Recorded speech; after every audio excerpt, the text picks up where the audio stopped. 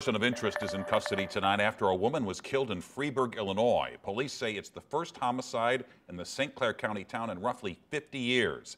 5 on your side's Ryan Henson is here in studio with what he's learned from investigators.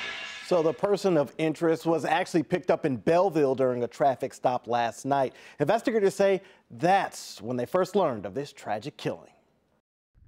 Around 8 Wednesday night, the body of 55-year-old Linda Waller was found dead in her home on Deerfield Court in Freeburg, Illinois.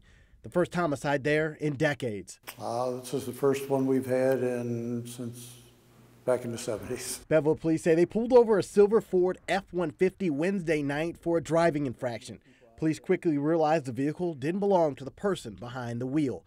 Officers say the driver was nervous, so they searched the vehicle and found evidence indicating a violent crime had been committed. That's when Belleville called Freeburg police to carry out a welfare check at the home on Deerfield Court. We went over to do a well-being check at the residence.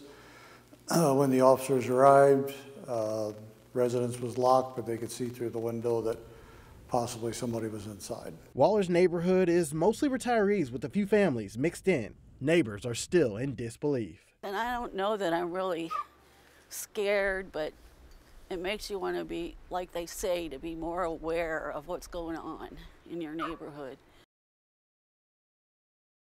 The body has been sent to Bloomington for an autopsy.